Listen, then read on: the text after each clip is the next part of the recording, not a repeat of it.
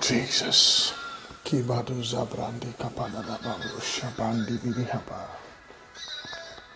Mandi bidi adabo zunde bidi kapadi adaba branda masande bidi kapala adaba branda baha. You are worthy, O Lord. Kalibri andaba zunde bidi kapa. Randi bidi abazunde bidi kapa branda bada bada daba sunde bidi kapaya. We bless your holy name, Jesus. We give you all the glory. We give you all the honor. We give you all the adoration. You are worthy, O God. Libra zande kapanda branda baba shibidi ada branda baha. Mighty God, glorious one, ancient of days, rock of ages, lily of the valley, you are the sweet rose of Sharon. Father, I give you praise. God bless you so much tonight, this morning, this midnight hour, for just stopping by. It's a blessing, and I pray that God, by His grace, will bless you. Amen. There is this word that has been burning on my heart since Friday, and I just can't sleep, but I want to share it with somebody, and I'm believing God that by His grace, you will be touched, you will be encouraged. But before that, I want you to just take a few minutes with me and just begin to magnify the name of the Lord. Just begin to bless Him. For He is God. He is the ancient of days. He is the rock of our salvation. He is the lily of the valley. He is the sweet rose of Sharon. There is no God like our God. There is no God like our God. There is no God that is compared unto our God. He is the great I am that I am, the omniscient God, the God in whom we live, move, and have our being, the God whom we have come to love, the God whom we have trusted with all our heart, the God who never fails, the God who will never put us to shame. Oh, awesome God. This midnight hour, I bless your holy name and I give you all the glory. May your name be praised. Father, even as I speak unto your people, I pray that you touch the hearts of them. The entrance of your word giveth light. Let your light shine forth, O Lord, in the name of Jesus. Amen. God bless you once again for tuning in.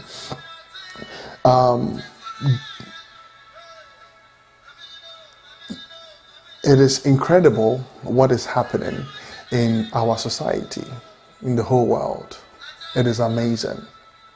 It is a sad situation, but I want to also open your eyes a bit and cause you to be aware of the times that we are living in.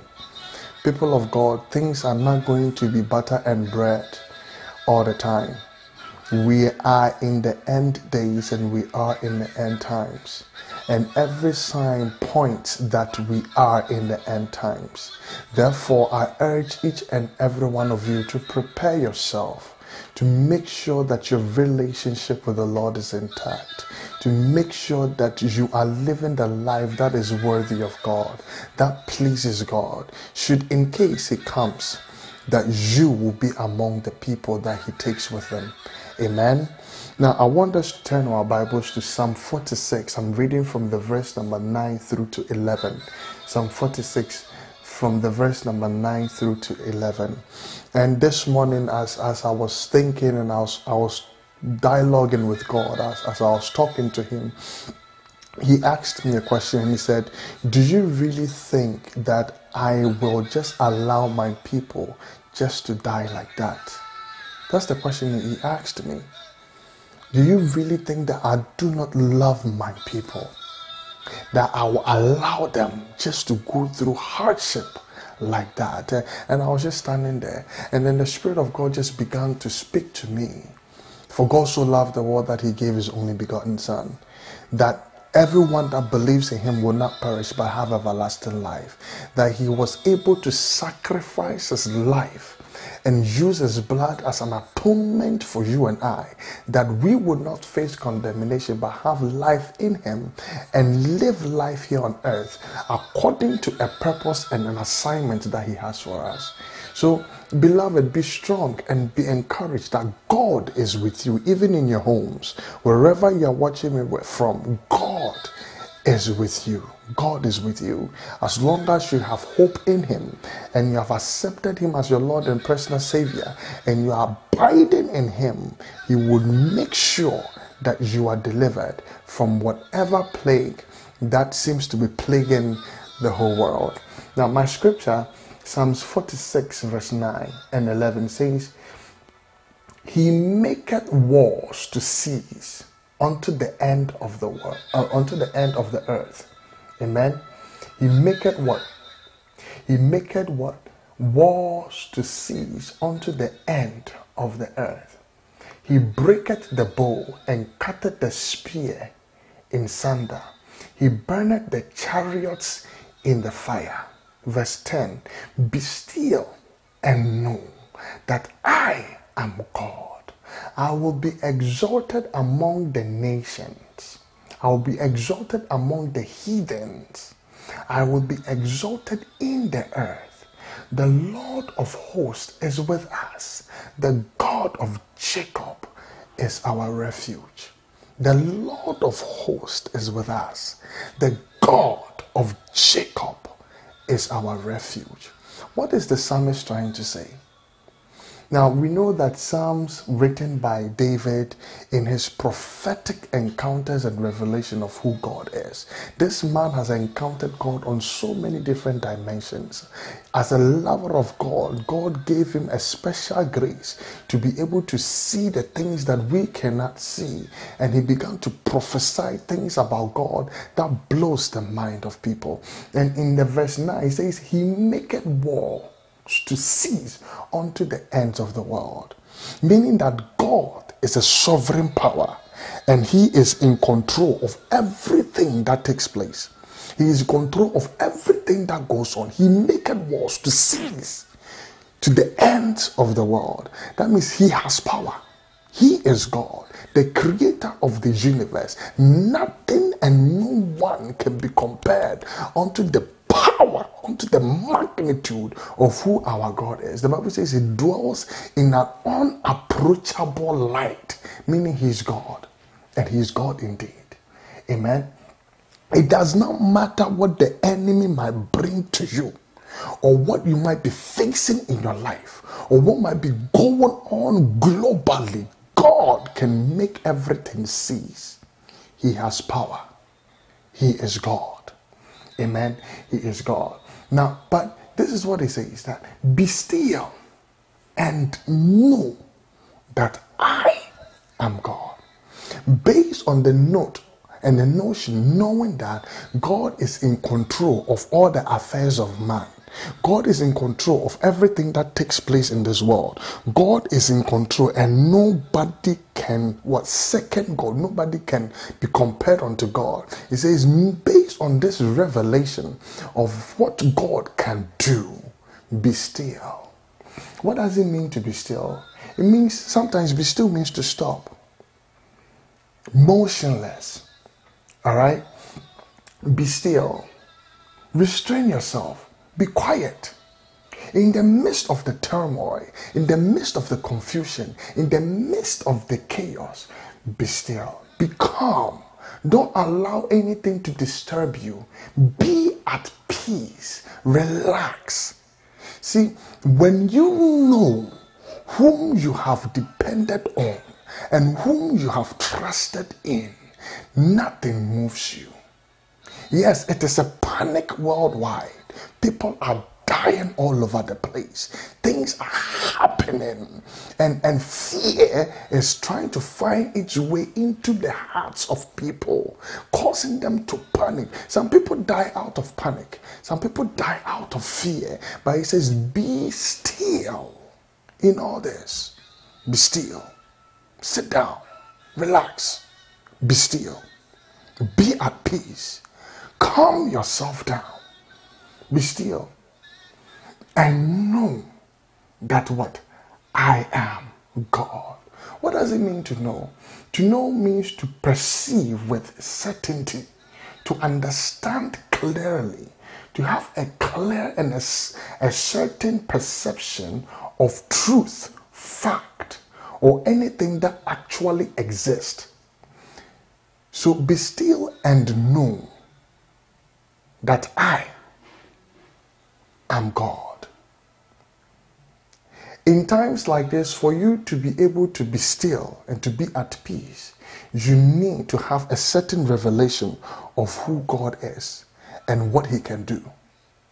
Without that revelation, without that truth about who God is and what he can do, you will never be able to keep yourself calm. You will never be able to come to the place of trust. So then my question is, who is God? Because it says, be still and know that I am God. Who is God? Who is God? Let me remind you of certain things. The Bible says that there was a time that the people of Israel, they were in what? In slavery. For over 430 years, they have been in slavery. And the time came for God to deliver them. So he sent Moses that go and deliver my people from Egypt. When they went to Egypt and spoke to the Pharaoh, Pharaoh decided that he would not allow them to go. So the Bible says that God allowed there to be what? To be plague in the land of Egypt. Now remember that when the people of Israel, when they went to Egypt, they were given a place called Goshen. So where they were living was different from where the Egyptians were. When the 9 plagues and the 10 plagues hit Egypt, none of it affected the people of Israel in Goshen. That is what God can do. Are you in your spiritual Goshen? Are you in the presence of God? Have you found yourself in the presence of God? People are running for sanitizers, which is good. Be cautious. Physically, take caution. Make sure you do everything that you are supposed to do. But spiritually, where is your state? Whom have you trusted in? Whom have you put your trust in? Whom have you hidden yourself in? In Psalm 91, it says that he that dwells in the secret place of the Most High shall abide under the shadow of the Almighty. I will say of the Lord, he is my refuge and my fortress, my God. In him will I trust. He says, be still and know that I am God. The God there is talking about Elohim. Who is Elohim? The supreme God. Who is Elohim? The supreme God. The ruler and judge of all things. God, the ruler and judge of all things. The supreme God. The ruler and judge of all things. Now, I want us to go to Exodus chapter 18, verse 9 through to 12. He says, and Jethro rejoiced for all the goodness which the Lord had done to Israel, whom he had delivered out of the hand of the Egyptians. And Jethro said, blessed be the Lord, who has delivered you out of the hand of the Egyptians and out of the hand of Pharaoh, who has delivered who has delivered the people from under the hand of what? The Egyptians. Now I know that the Lord is greater than all gods. Jethro is a priest whom Moses served under. But listen to what he's saying. He says, now I know that God is greater than all other gods. So are you trying to tell me that he did not know all this while that he was greater than all the other gods? This is something for us to think about. Sometimes things happen for God to capitalize on the event to prove his what? His supremacy to all mankind, to all generations, to everything, to everyone. Yes, the devil might strike, but God uses the opportunity and turns it around. And at the end of the day, his name is praised. He says, be still and know that I am God. I will be exalted among the heathens. I will be praised in all the earth. God is in control. My brother listening to me, God is in control. God is in control.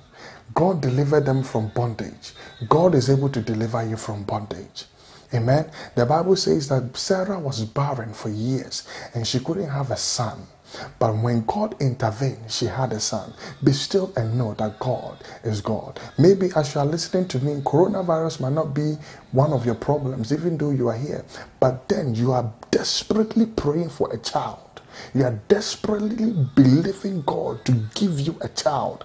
I am here to tell you, be still and know that He is Elohim. He is the judge of all. He is the supreme God. At the time appointed, He will give you that child that you are looking for. Maybe as you are listening to me, you are looking for healing. You are believing God for Him to heal you of some kind of disease, maybe cancer, maybe HIV, maybe a chronic disease like what? Conora, whatever the name is, COVID-19, whatever they call it. You are believing God for something. I am here to tell you that He is a healer. He is a healer. See, before Jesus came on the scene in the earth, no one had been able to open the eyes of a blind man. But one of the signs for us to know that He was the Messiah, it was prophesied that when He steps into town, the eyes of the blind will be open. And indeed, Jesus was able to open the eyes of a blind man. It had never happened before. The dead had been raised because Elisha raised the dead boy. Does it make sense? But the eyes was never open. The woman that had the issue of blood for 12 years, the blood flowed out of her. The Bible says when she encountered Jesus, she was what? She was healed. The woman that was achacha for years in the church, when she encountered God, she was healed. I am here to let you understand that Elohim is in control. Be still and know the God that you are serving. Some trust in chariots, some in horses, but we will remember the name of our God. God is in control. Come on, say it with me, that God is in control. I put my faith and my trust in God, for He is the only one that is able to protect. He is the only one that is able to deliver. He is the only one that is able to secure us. Everybody is confused. Governments have tried whatever they can. Doctors have tried whatever they can, and nothing seems to be working. Yes, they are probably working on vaccines right now, and we know that maybe God will grant them wisdom to be able to do it. But for you and I, we know the God that we are serving. We know the God. Maybe you are trusting God for deliverance. There are certain things in your life plaguing you. You are struggling with fornication. You are struggling with masturbation. You are struggling in an area of your life, and you need God to deliver you. I am here to let you understand that He is a deliverer. Remember the madman that was at Gadara? Legions, demons have entered into this man. He was not himself. But the day he encountered Jesus, my brother, my sister, that plague of demonic bondage left him. Left him just like that. Left him just like that. Mary Magdalene had 7 demons in her, according to scripture. But the Bible says when she encountered Jesus, guess what happened? She now was delivered, and she became the very first female evangelist that evangelized that Jesus has been raised from the dead. What is your worry, and what is it that you are going through that you think that God cannot help you with? You think that God cannot step into it? You think that God cannot deliver you? I am here to cause you to now think about the God that you are serving. He is the God that is able to do anything. He is the Alpha and the Omega. Don't allow the contrary wind that is blowing to cause you to wonder, to cause you to be afraid, to cause you to do certain things that does not glorify God. Trust in the God that you are serving. Believe in Him. Believe in Him. Believe in Him that He is able to do exceeding. It is so sad that in this generation we are not being able to come to the place whereby we will see the hand of God mightily moving in all over the place. I want you to prepare your heart. Prepare your heart. There is a scripture in Daniel chapter 11 verse 32 that I love so much. It says, but they that will do know their God, they shall be strong and do what? And do exploits. And this scripture is it's a prophecy of the end times when the Antichrist is revealed. People of God, believers listening to me, this is only the beginning of the things that are about to come. If we can't handle coronavirus, then I don't know how we will be able to handle the things that are coming. This is biblical prophecy, and we need to prepare ourselves by engaging our God, by submitting to our God, by spending time in our God. I'm not preaching fear, but I want you to prepare yourself. Should in case the Antichrist should appear, you will be ready. People might be saying, well, we'll be raptured by then. What if the rapture is after the tribulation? What are you going to do? What if the rapture is in the middle of tribulation? What are you going to do? The best resolve, the best resolution, the best answer is to make sure that your relationship with God is intact. Do you know this God that you are serving? Do you know him? And if you know him, how well do you know him? Some of us, I was reading something from my friend on WhatsApp, and it says, yeah, we have all excuses. Lord, we are going to work. Lord, we are going to school. Lord, we are doing this. Lord, we are doing this. We don't have time for you. Now, schools are closed. Works are closed. There is a shutdown everywhere. Now is the time for you to now cultivate on your relationship with God. Make sure that you utilize the time very well and build a solid relationship with him. If you don't know Jesus and you are listening to me, I pray with you that get your heart and your mind, open up and accept Jesus into your life. The Jesus that died for you because of his love. He died for you that you will live and have life. And at the end of the day, when he comes, he raptures a bride that is suitable for him. A bride who is holy. A bride who is what? Righteous. A bride who is selfless. A bride who is willing to lay down their life for their husband. A bride that is clean and washed by the word. A bride suitable for the Lord. Be still and know that I am God. In times such as this, God is looking for someone that will stand with him to declare his word in truth so that his glory will be seen. Will you be that person? Will you be that person? Maybe as I'm speaking to you, you don't even have $1 on you. You don't have $1 on you. You don't have supplies in your home. Your children you don't know how they are going to eat. You don't know how things are going to happen. You are praying that God will come through for you. Let me tell you, as a living testimony of this thing, let me tell you, God will come through for you. Be still and know that he is God. The Bible says in Judges chapter 15 verse 18 through 19, he says that and he was sore athirst and called on the Lord and said, thou hast given this great deliverance into the hands of thy servant, and now shall I die for thirst and fall into the hands of the uncircumcised. In verse 9 it says, but God clave a hollow place, and that a hollow place that was in the jaw, and they came water there out, and what? And he had drunk. This is talking about what? Samson. After God has used him to kill over thousands of the Philistines with a jaw bow, this guy was so tired, he needed water to drink. There was no water around. But guess what? Because of Elohim, he caused water to come out of the ground. And this guy drank. God is able to cause water to come out of what?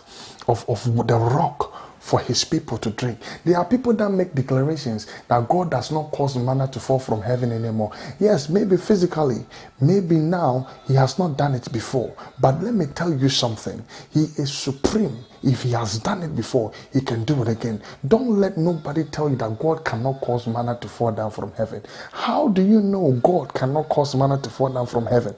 How do you know? You tell me. The Bible says he's the same yesterday, today, and forever. He is able to do it. Maybe he has not done it, but God can cause someone to give to you. That is manna from heaven. God can cause somebody to buy groceries and bring it to your doorstep and say, the Lord told me to bring it to you. That is manna from heaven. Because to you, what is this? I'm not expecting it, but God is able to do it. God can cause someone to give you money out of nowhere, and that you are a dying need for, and you don't know where it's going to come from. That is manna. Don't let nobody deceive you. God is still God on the throne. He is the same yesterday, today, and forever. Our secret place is our place of protection.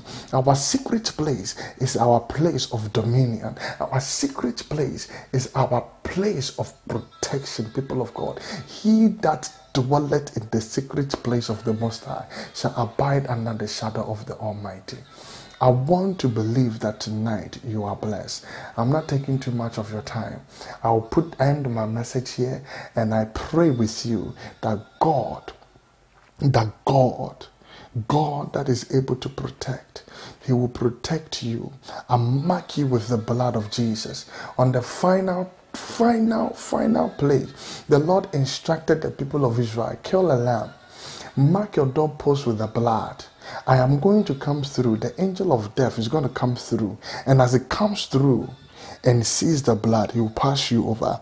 But those that don't have that revelation, they will die. And those were the people of the Israelites. If you are close to God and intimate with God, he will give you a revelation of what to do for you to be saved. But those that don't know God, they lack understanding. So therefore, whatever happens, it will happen to them. You know God. You know God. You know God. That blood that I am talking about is the blood of Jesus. There is power in the blood. Just take a minute. Take a minute and open your mouth and say, Father, I plead the blood of Jesus. If you have family in Italy, plead the blood over them. If you have family in Ghana, plead the blood over them. If you have family in any country, Indonesia, Croatia, whatever, just plead the blood. Say, Father, I plead the blood of Jesus.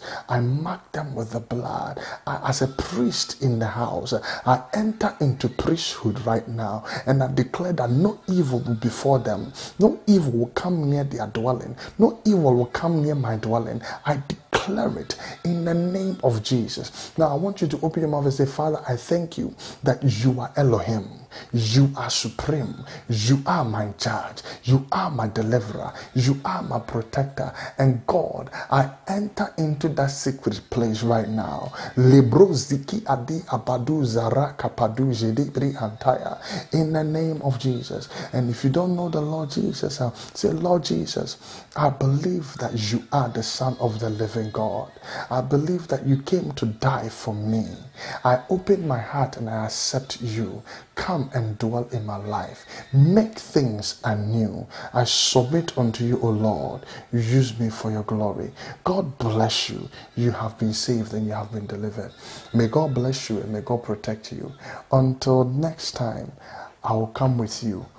I'll come to you with the word of the Lord. May you be empowered and be still, knowing that God is still God and he will never fail. God bless you. Bye-bye.